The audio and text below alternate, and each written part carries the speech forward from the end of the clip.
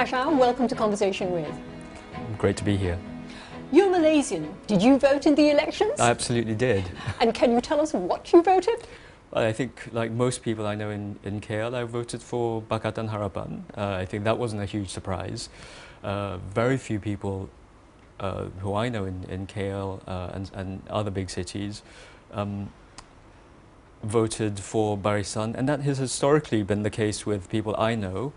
But that's not to say that there aren't a huge number of people out there who don't support Barisan, and I think this is something that the election victory, I think, has to take into account, that both huge political parties enjoy a lot of support. In the New York Times that you wrote a commentary for the day after the results of the election came out, you said that this was something that Malaysians could exult over, that they had taken part in one of the most significant democratic events ever in the country's history. Why did you say that? I think it's because it really felt like a truly momentous occasion. No one really expected it to happen. People were very optimistic and very hopeful, but we have had our hopes dashed before. And although most urban middle-class people, such as myself and a lot of my friends, have always traditionally supported the opposition, outside of the cities, Barisan has always enjoyed huge amounts of support. And so, with the government's money and the government's sort of wide support base, they were able to control so many things that affected the elections. As I mentioned in that op-ed for the New York Times, the redrawing of boundaries, the huge amounts of money that went into their campaign really dwarfed what the opposition was capable of. So really no one thought it was going to happen, and no one thought it was going to happen quite so decisively.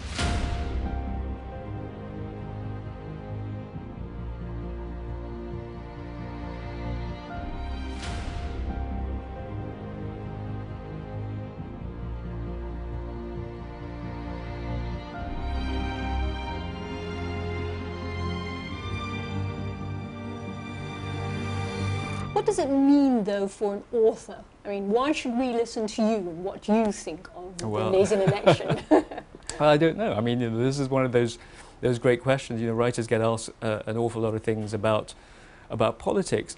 I guess, if I were to defend my vocation, I'd have to say that it's because writers think in terms of humans.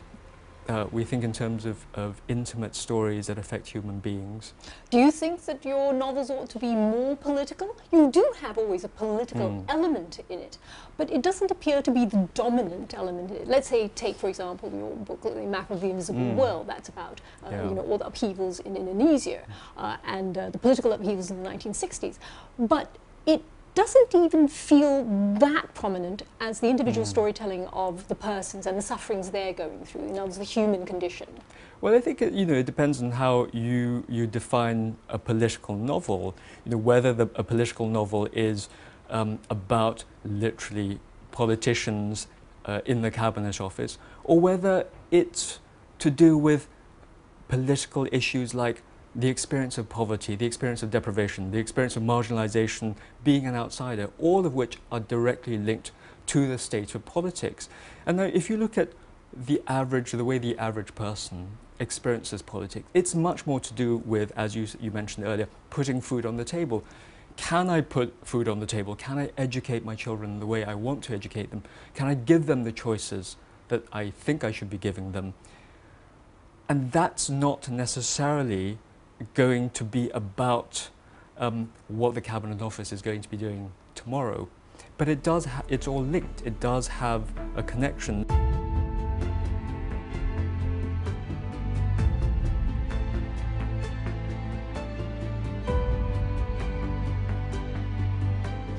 You've lived in London, though, for most of your adult life now. After this election, has it made you think about moving back to Southeast Asia, to Kuala Lumpur?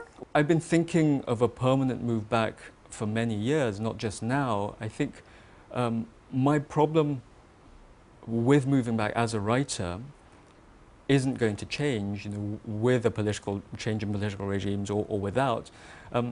It's that I have a specific life in London, which is one that's not attached to any history or background. I can be completely anonymous. I can do whatever I want to do without the pressures of friends or family. In KL, life is very, to me, quite familiar and quite comforting and reassuring in many ways.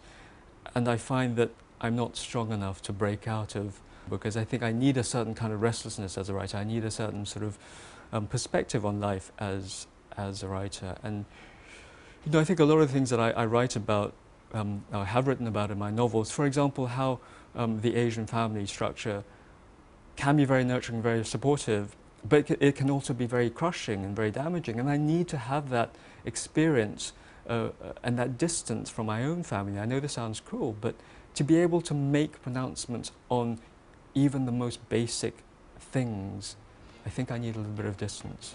The red thread through many of your novels, though, is this Malaysianness, or the Malaysian storytelling or characters that there are. How much of all of that is autobiographical, kind of drawn from your own personal life?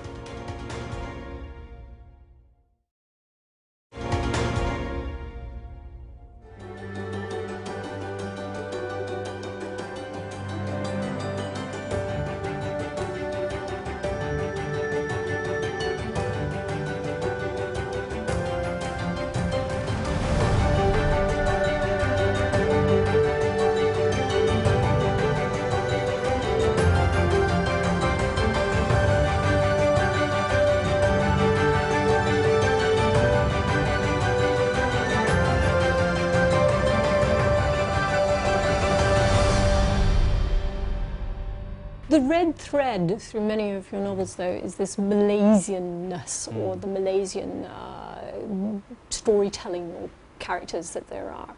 How much of all of that is autobiographical, kind of drawn from your own personal life? Yeah, I guess a fair bit. I mean, it's everything I write, eventually works its way back to the state of being Malaysian, a state of being. And I won't claim to be a typical Malaysian, because I don't think there is a typical kind of Malaysian. People like to sort of shrink national identities down to one particular form. My interest as a writer is in presenting the multiplicity of what it means to be Malaysian, which is why I think often people have difficulty locating my characters as being fundamentally this or fundamentally that, because the truth is that we all occupy a space in between. Do you think you'd ever write a book which was totally not about anything Malaysian at all? I could certainly sort of imagine that. It's not. But with difficulty, I see. With difficulty. I mean, I mean, every time I try and set out to do something like that, and to say, well, this is going to be my science fiction novel, or this is going to be my European novel, this is going to be my American novel. I mean, ultimately, it always leads back to Malaysia, because it's to do with not actually being able to resist the ties of home, not being able to sort of resist what makes me who I am.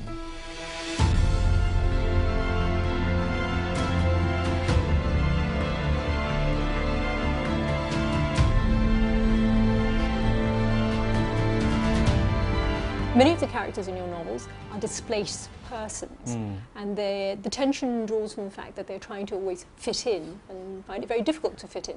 Do you intentionally create that tension also in your own life by living in London and by creating this sense of displacement? Not consciously. And what I've noticed is that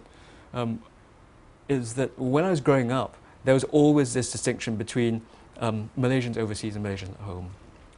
As are, I guess, with every country, or people who are in Malaysia physically, but obviously outsiders, like a lot of the migrant workers now.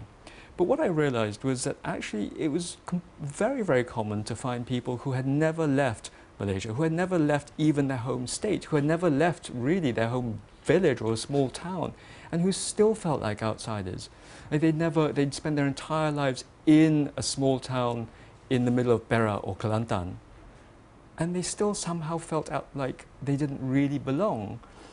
And yet the whole world would look at them and say, well, they were classically and conventionally Malaysian, Some of your readers, of course, are completely crazy about you, but you also have those who are perhaps not as kind. One good reviewer reader said that he thought your book, The Five-Star Billionaire, was like a bag of prawn crackers, large but light and insubstantial. What do you think when people criticize you like that? Well, I think, that's part and parcel of being a writer, and I think, if you try and do anything new as a writer, then that's the response you're going to get. Even if you try and not do anything new, that's the response you're going to get. I think, that's what makes writing, interesting. You don't know how people are going to react, and there is no formula for what is a good book. You and I, were talking earlier about the kind of books that we like and don't like, and some of the greatest books I think ever written are books that my closest friends detest. So there is always going to be a divergence of opinion. I think I would be very worried if everyone uniformly loved my books. It's not something I aspire to. I mean, my job as a writer is to write the book I feel most. But it's very polite, but wouldn't you really like everybody to love you? Actually, I wouldn't.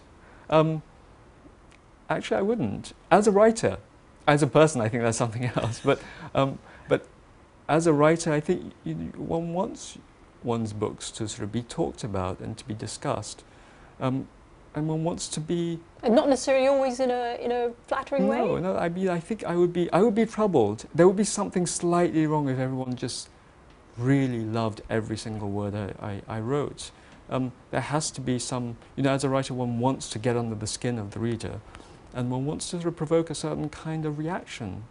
Even if that's irritation or disdain. Absolutely. I mean, I'm not sure about prawn crackers, but, it could be worse.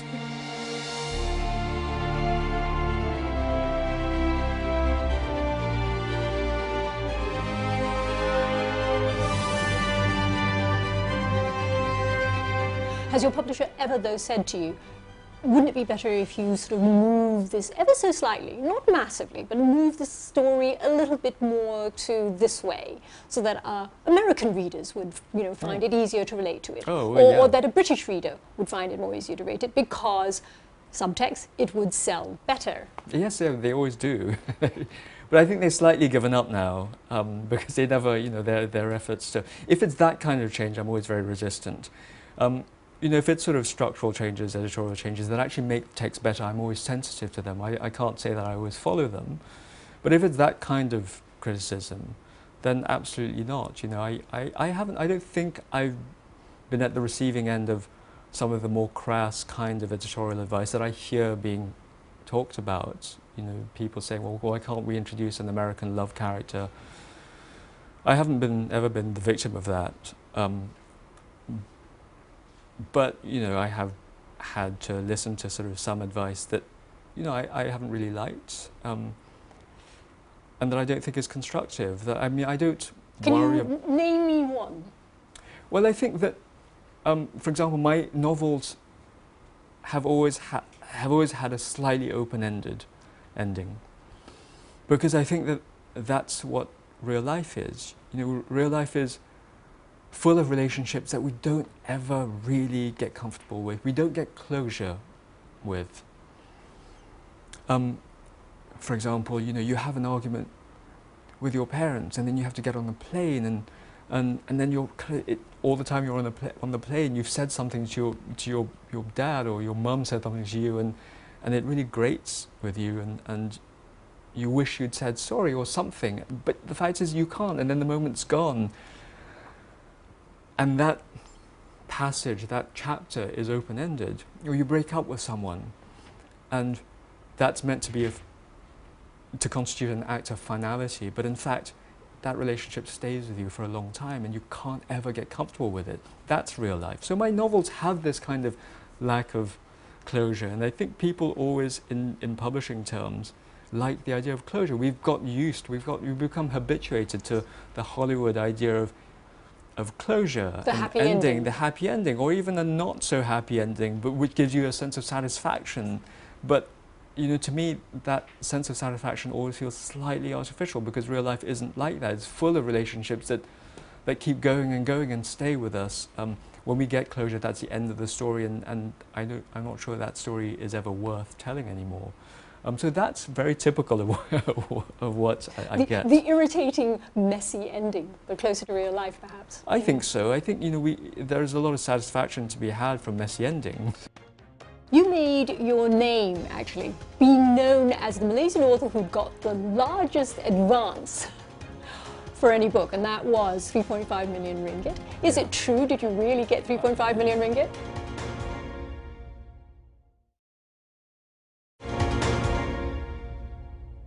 You made your name, actually, being known as the Malaysian author who got the largest advance for any book, and that was 3.5 million ringgit. Is it true? Did you really get 3.5 million ringgit? No, is the answer. I think people are very obsessed by the amount of the sums of money that were being talked about. Asians, certainly at the time, things have changed a lot. I mean, now there are many more young Southeast Asian writers producing great works and are being published internationally. But at the time, that single deal for the Harmony Silk Factory changed the landscape of what Southeast Asians could do internationally. And so, people became, I think, slightly unhealthily fixated on the advance, which, obviously was a sizable advance, but nowhere near the levels that people were talking about. Do you make ends meet, though? I'm one of the lucky few who just about gets by. It's a tough climate to operate in as a writer. I think no one does it because of money. Let's put it that way. I think that's very, very clear. No one goes into writing and no one sticks at it as a profession because they're interested in money. The book I'm just finishing now, for example, has taken me 6 years to write. So no matter what I'm being paid for it, and it's unlikely that I'm going to be paid huge amounts of money for it, it has to be divided by 6 in terms of figuring out what I earn per year. And often for most writers, even very successful ones, they will earn less than probably a primary school teacher. And so I think the reality is that writers are in it because they have to write, because it's so fundamental to their being and they can't imagine being anything else. I mean, I have so many friends who are writers who are desperate to sort of change careers and become something else. But the fact is, once you've been a writer for many years, it becomes so much part of you that it's very difficult to imagine anything else. If you were to give advice to your younger self, let's say when you were starting out, what sort of advice would it be?